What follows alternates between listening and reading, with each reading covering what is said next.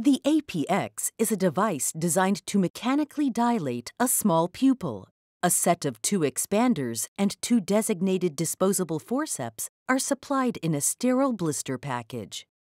The forceps tips are inserted through the slit in the base to grasp the outer segments of the APX. The loaded forceps are then locked and placed on the table until needed. 2 19-gauge side port stab incisions are made parallel to the iris plane opposite to each other.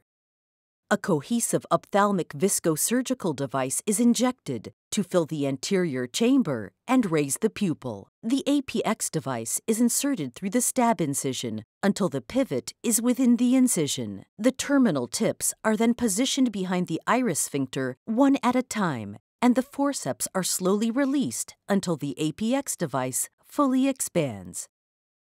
The same procedure is done on the opposite side. Note that no intraocular manipulations are required to position the APX and dilate the pupil. Capsulorhexis and phacoemulsification are performed in a conventional fashion by direct visualization through the widely dilated pupil. Removal of the APX is done using the same designated forceps in a reverse fashion.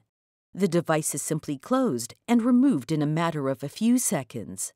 Again, please note that no intraocular manipulations are required also for the removal of the APX.